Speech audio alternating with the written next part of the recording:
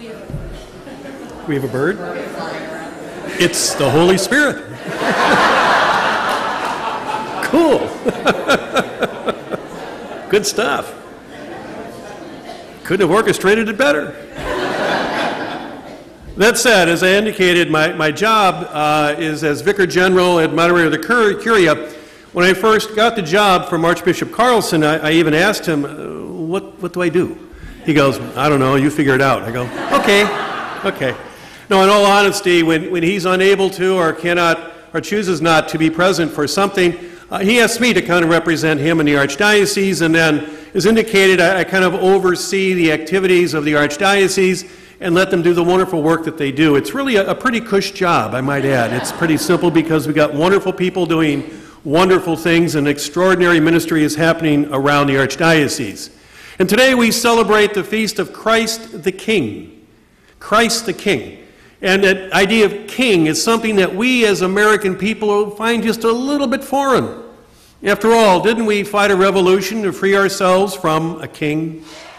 In all honesty, when I think of king, I had this vision in my mind. Now bear with me on this, it's going to take a while to set it up. But we got all morning. One of my real heroes in life happens to be a man by the name of Mel Brooks. How many know Mel Brooks? You younger people, you need to get to know Mel. He was a genius behind such classics as Blazing Saddles, Young Frankenstein, Spaceballs, and there's another one that maybe not as well known. It's called History of the World. And in this movie, Mel decides to take little snippets from very important historical occurrences and then to kind of put his own personal spin on these historical occurrences. One of my favorites happens to be that of Moses. Moses had been up to the mountaintop. As he came down the mountaintop, looking very much like Charlton Heston, he had in his arms 3 tablets. And he goes, I have here the 15, and with that, he tripped a little bit. One of the tablets fell out of his arms. It broke into pieces. He goes, I have here the 10. Yes, the 10 Commandments. Wouldn't you love to know what those other 5 were? Mel must have been on a roll, because the next couple little segments were just as outrageous. But the one that I'm centering in on happened to take place in revolutionary France in the 18th century. As you know, the poor were revolting against the extravagances of the king and the royalty of France at the time. Louis XIV had spent a fortune building his palace at Versailles, broke the nation. And a couple of generations later, with Louis XVI and his wife Marie Antoinette, it reached a boiling point. And they were about to revolt against him. And he could sense that people were mad at him. And he was kind of frustrated. This is, again, in Mel's mind, what was going on. And so here Louis was talking about, people say I don't love the poor. I love the poor. I take care of the poor. At the time he was saying this, he was doing some skeet shooting. You know what skeet shooting is, when these little clay pigeons go flying across there? And he had a gun in his hand. I love the poor. And with that he goes, pull. And with that, instead of a clay pigeon, there was a poor person flying across the sky, and he's taking aim. And you go, that's Mel. That's pretty much what he did. Outrageously stupid stuff, but you kind of laugh a little bit about it. But what was going on at the time certainly wasn't a laughing matter. And the same thing that was occurring in France occurred in our own country some 20 years earlier. And that was a revolt against the aristocracy, primarily as envisioned in this right to, God-given right to royalty in the king. And so, you know, our own patriots, they fought against the tyranny that they felt was being imposed upon them by King George. And the people of France revolted against the tyranny they thought was being imposed upon them by the rule of Louis XVI. And so these revolutions did take place and changed the whole course of history and the course of our own universe. And in doing so, they revolted against what they perceived as this oppressive nature of a king.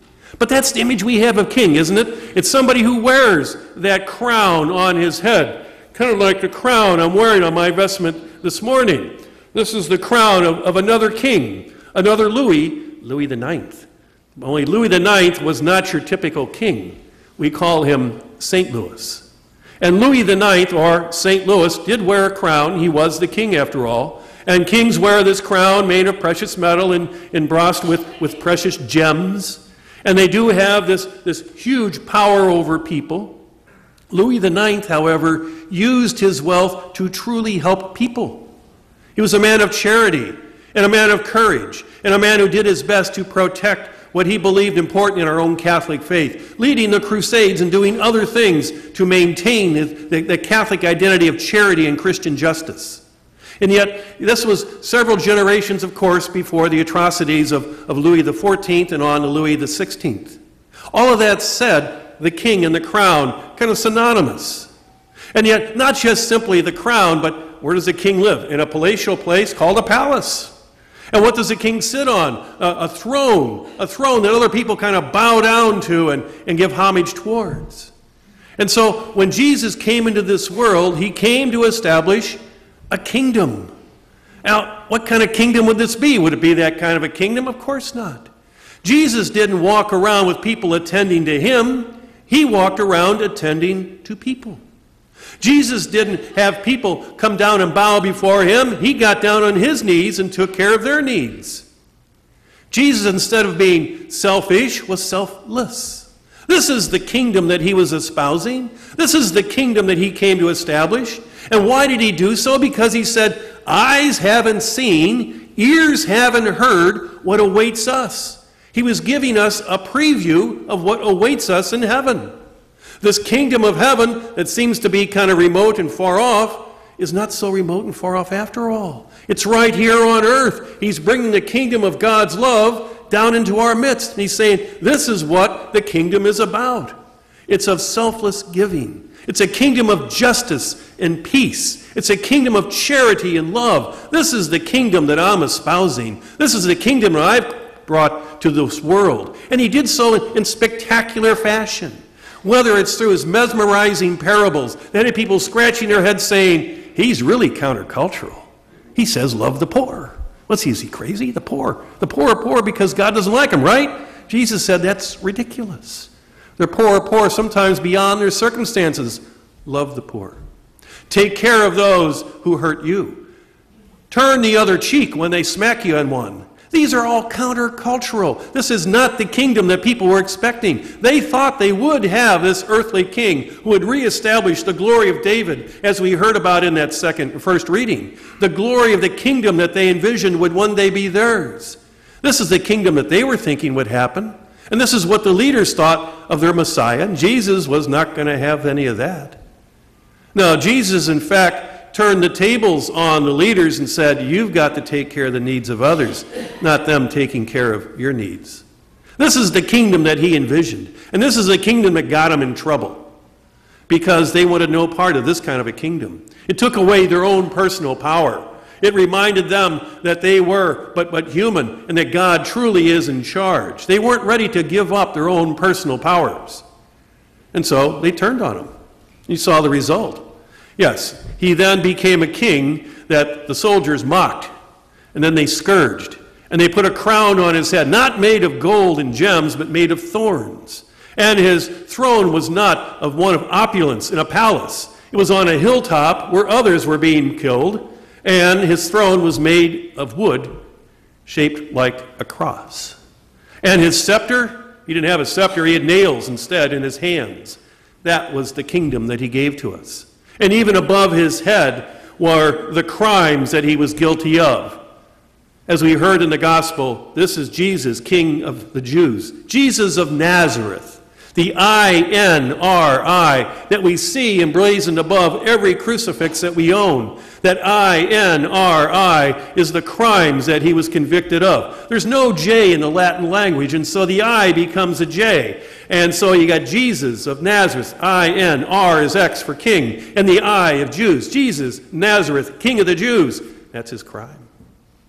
And yes, he said, yeah, even Pilate asked, are you a king? Well, you say I am. And so Jesus went to that cross. And he went to the cross, why? He was going to establish the kingdom that we now enjoy forever right here on earth. He was combining the two, the kingdom that awaits us in heaven and the kingdom that's right here, right now. He was merging the two so that when we establish ourselves as part of this kingdom, it's not something that we're here for a temporary time, then we move on to the next kingdom. No, it's right here, right now. I went to a funeral a couple of weeks ago. Father Gene Brennan passed away. His brother, Father George Brennan, gave the homily. And none of you know the Brennan brothers, but they are characters. And they were very, very tight, very, very close. Not only being brothers and brother priests, but they were very close friends as well. And George gave the homily for his brother's funeral. And he gave a wonderful little homily. He said, you know, I was kind of more into the pastoral sense of things. Gene was the theologian. And so Gene used to remind me about baptism. He said, you know, when we're baptized, we are baptized into the kingdom of God. And the kingdom of eternity has begun with our baptism. It's not there, it begins at death. It begins at baptism. That's when eternity begins. We are born into God's family at baptism. At baptism, we become not only the child of our mother and father, not only the child of our godparents, we become God's child. We are part of God's family. And as part of God's family, then we are born into eternity at the day of our baptism. And so this time that we have here on earth is a transitory time, of course, but it is obviously an expression of how we are brought into the eternal love of God forever. And Jesus made manifest that when he went to that cross and showed us that, yes, death happens, but it's not the end, because of what took place 3 days later. He rose. He beat death. And he said, death, it's going to happen. But that's not going to stop eternal love. That's what we are part of. That's what we celebrate today. Christ the King. The kingdom here on earth, but the kingdom that is forever. The kingdom of eternity, right here on earth and in heaven. The two are kind of merged together. And yes, Jesus gave us the example of what we should be doing in this kingdom, because he said, you're going to see it in its perfection in the life that is up there. Up there, we always call up there. I don't know if it's up there, maybe over there. But the bottom line is, it's heaven. And this heaven that we have is theirs. And it's ours. And it's all of ours forever. And we say this in all of gratitude, because Jesus invites us to be a part of this. He invites us. He says, follow me, and I will lead you to the love of the Father. Eyes haven't seen, ears haven't heard what awaits you. And so we get kind of glimpses of this in this life here on earth. We get glimpses of what this love of God is about. And these glimpses are but previews of what is still out there. And these glimpses might be something as special as maybe the day you married your spouse. Maybe it was the day that you saw the birth of your first child. Maybe it was the day that you were witnessing the death of someone you love for the first time, like a parent, like a grandparent. Maybe it was just something, I passed that test. I didn't think I'd get through it, but I passed my test. I feel pretty good. Maybe it's any number of things, but this is how God is saying, this is my love for you. It transcends all of this. The love of God transcends everything. The love of God is all-encompassing. And God is saying to us, now that you've got this is my son, listen to him. What did Jesus say? Follow me. We have no recourse but to live as he taught us, to follow the example he's given us. And in following the example he's given us, then we can be assured of the kingdom that is ours. The kingdom that, again, has no pain, has no hatred, has only perfect joy and perfect happiness. That's the kingdom that awaits us. That's the kingdom worth fighting for. That's the kingdom worth living for. That's the kingdom that is ours, right here, right now. But, like any kingdom, we always are there accepting any guidance, any gifts that God can give us. There's no greater gift than that which we are celebrating right here, right now. It doesn't get any better than this. Jesus is once again saying to you and I, take all that I have. I'll give you everything. I'll give you my life. There's no greater gift than this, than to lay down one's life for his friends. And my friends, it's good to know Jesus calls us his friend.